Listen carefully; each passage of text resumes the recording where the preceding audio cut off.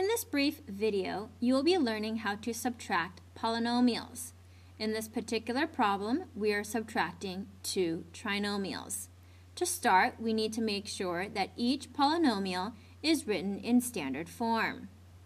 For the first trinomial in standard form, it is 2x squared plus 3x minus 5.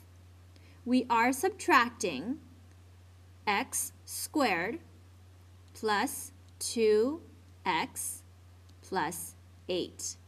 Now wrap this bottom trinomial with parentheses, and I will explain why. You will take this subtraction sign and distribute to all of these terms inside the parentheses, therefore changing it to 2x squared plus 3x minus 5. Remember to add the opposite.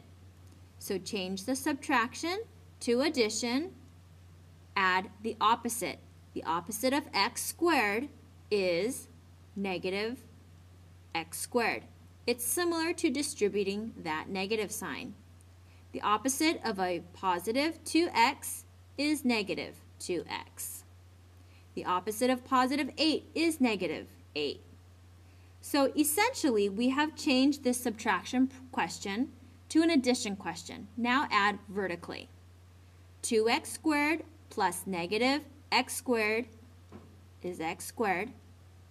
3x plus negative 2x is positive x. And negative 5 plus negative 8 gives us negative 13. Therefore, the difference of these two trinomials is x squared plus x minus 13.